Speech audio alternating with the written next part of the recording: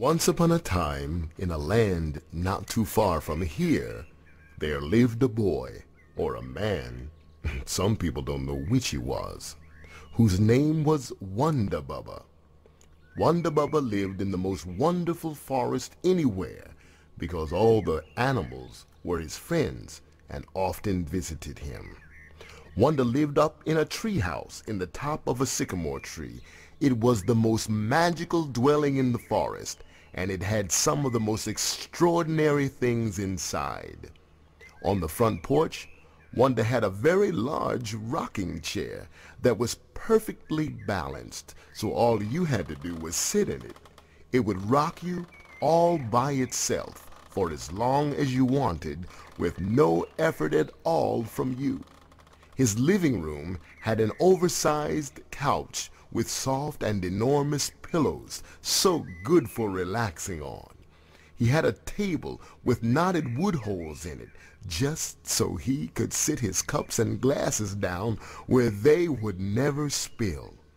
In his bedroom was the biggest emperor-sized bed you've probably ever seen, much bigger than king-size, filled with the downy feathers of the geese that sometimes landed in Wanda's pond to rest before flying further south. It was so comfortable that if you laid down on it, falling asleep could happen in only 5 seconds. On Wanda's back porch was a beehive, and Wanda alone was permitted to get honey by the queen herself. None of the bees ever stung Wanda. He was friend to all. At the bottom of his sycamore tree was a pond with all kinds of fish in it. Bass, trout, catfish, minnows, carp, koi, and many others too. This was a very special pond with special fish in it. Wondabubba's fish friends could all talk to him. They weren't like the fish you see in the aquarium. They could all talk to him, every one. They were his friends and companions. Sometimes Wondabubba would share his breakfast and dinner with his friends the fish, and would toss some to them while he was eating in his rocking chair, and they would yell up to him, "Hey, thanks a lot, Wondabubba. What's that blue Thanks stuff? a lot, buddy." That jelly? Yeah, I want some more of that. That was Very, very Wondabubba, you're the nicest fellow I like know the in this stuff with entire the place. cheese I in just it. can't wait More to get some bread more of if that you could, cheese. I'd appreciate And it. I like the peanut I butter. didn't tell you yet, but Wondabubba was a big fellow. He weighed almost 300 pounds. 300 pounds! Mostly, he would just rock up in his treehouse in his rocking chair eating peanut butter and jelly sandwiches and a wedge of cheese. Boy, did he love to eat cheese.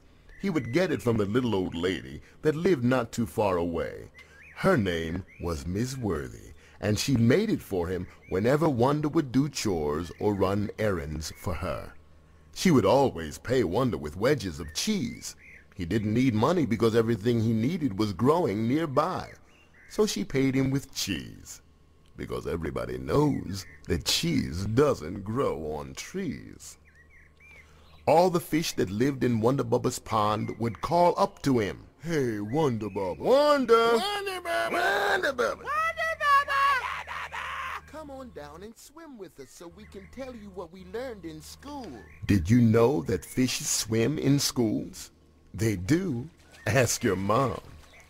They didn't like him to dive in the water because he was too big, and the water would splash too high, and maybe even leave the pond.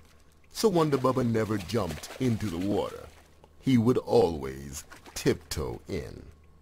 Well, one day, Wondabubba was up in his treehouse, and do you know what happened? It was a big wind, and it knocked and rocked the tree that Wondabubba lived in. Wanda said, Hey, what's going on? Why is the wind blowing this way? he was a little afraid and began to pray. Lord, keep me safe and take care of the fishes and the animals and Miss Worthy too. The treehouse swayed from side to side and began to creak. Suddenly, Wondabubba looked out of his treehouse and saw an enormous tornado coming right at his house. The wind ripped open his door and and began to blow powerfully inside Wonda's house. It was so strong that it picked up Wanda and began to spin him around and around. But that wasn't the end of it. Oh no. It picked Wanda up and carried him out of his house and up into the air. Wondabubba yelled as the wind dropped him. But he didn't land on the ground. No, he didn't land there. Wanda landed right in the middle of the pond, and then there was a big splash. The water went up, up, up into the air, and the wind carried it away, so that some of the fish were lying down in the bottom of the mud. Didn't we tell you not to dive in? Some of the other fish had been splashed up into the air, and they began to fall down all at once, right on top of Wondabubba's head, and began to cry out, "Hey, Wondabubba, Wondabubba, Wondabubba!" They said, You got to give us some more water. Yeah. Wondabubba said, "Wow, where am I going to get more water? The tornado carried it all away from the river." I don't believe you asked me that. Think you're supposed to get water from with you, man? And you better hurry up, too. So Wondabubba set out on a walk. He rocks in the treetops all night long, rockin', really rockin' and singing his song. All the little fish in the pond you see, love Wondabubba in the sea. Come on, tree, Wondabubba, tree, tree, tree, Wondabubba, tree, tree, tree.